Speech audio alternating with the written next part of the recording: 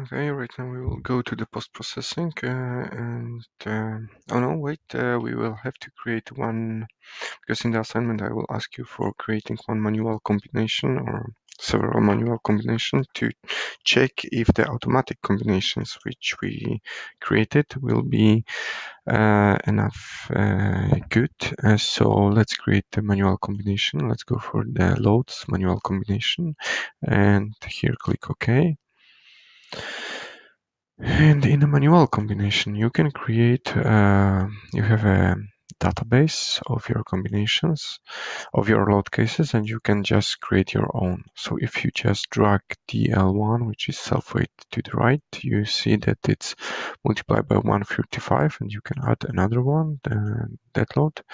And we want to create, for example, a load case, which will be the worst for this beam over here. So let's check. I think let's take this and this panels fully loaded and wind. So let's take live load 2 and let's move it here. Let's take live load 5 and take it here, and snow 2 and wind. And then I click apply, and you see, no, with one I have wrongly taken the load. I think it's the live load number 5. I will just take it, click apply, and I will take live load number 6 and click apply. Yeah, right now I have 3 live loads and that load from the whole structure and the wind and the snow. And this should be pretty bad combination for this forces in this column. If we click close, we will see that this combination has been added here on the 16th position as a combination number 1. If I run the calculation,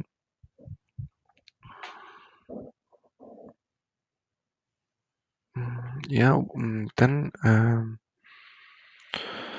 I will see the forces in the structure. Let's click FX. It's when you go for the results, and then you will have this one. This we know. Then go for the parameters, labels, and field. Click apply, and you will see that this combination number 16 give you 153 kilonewtons when the ULS code combination, which is calculated from the automatic combinations, will give you, wait a moment, a little bit less, or maybe not even a little bit less, but sometimes it's a much smaller number. And the question is why it's happening like that. Yeah, it gives 115 compared to 153, and it was just a first shot with not fully loaded structure. We see that 115 it's smaller. Then what is the problem? If we go for the tools and job preferences and go for the loads code combination, which were used for the calculating the automatic combinations, we see that for the live loads, he is using equation from the if I open right now the Eurocode, which is exactly this, it's EN 190-2002, and I go for the page 52, and I maybe do like that. Then you see that we have exactly the same combination, the same equations, because if I go down and we see that if we have a force, designing force, and we have a lot of combination, then it's not reasonable to obtain that all of the loads will be multiplied with the maximum safety factor. So if we are doing combinations, I will just find this table. No, just find this table. Wait a moment.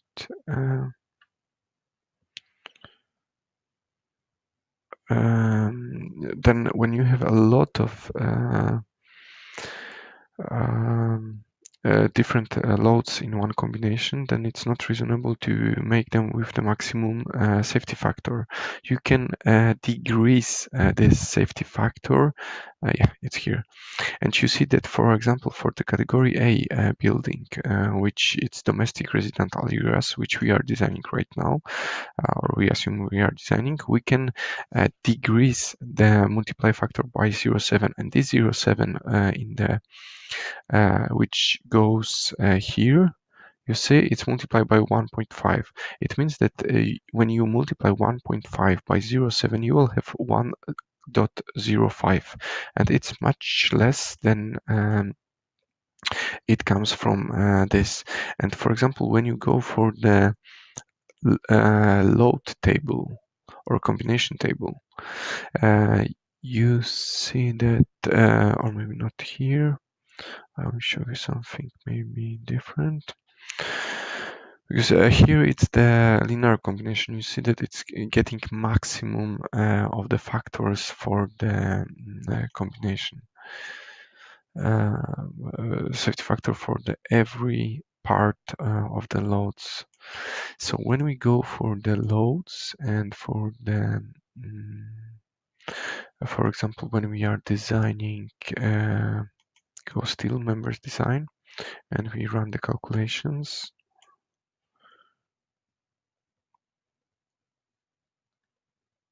then you will see that, for example, when I'm clicking here, he's right now he chooses 16 combination, but if we go for the 33, and we see that he take 135, 155, and for the rest he was using 105. So you right now know that according to the Eurocode, you should, if you are doing a big combination, you should multiply the safety decrease safety factors by the numbers from the table. Number A11.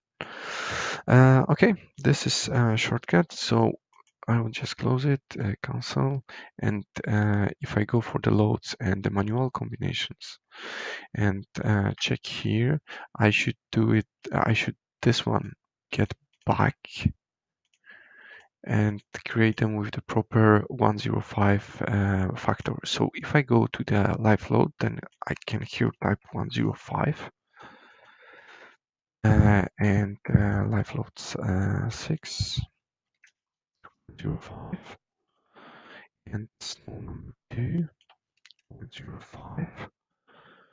If I go for the wind, one more time I will show you.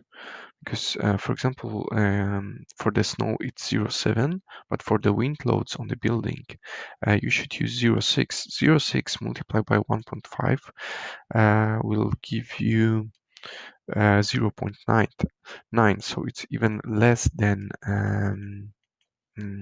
1. Let's do like that and click apply. Yes, click close, and then run the analysis one more time.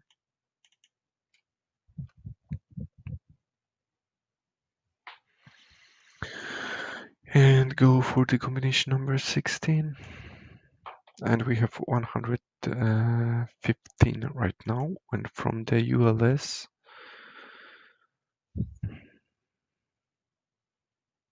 wait a second, it start to be heavy task, so he needs to recalculate.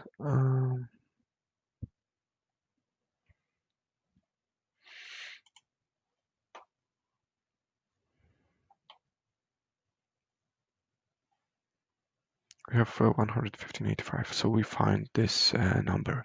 Okay, then you know how to create manual combinations. You will have a little bit different element to and forces to find, but create a free manual combination to prove me that you understand how to create manual combinations. Yeah, okay, this is the end of the pre-processing for sure.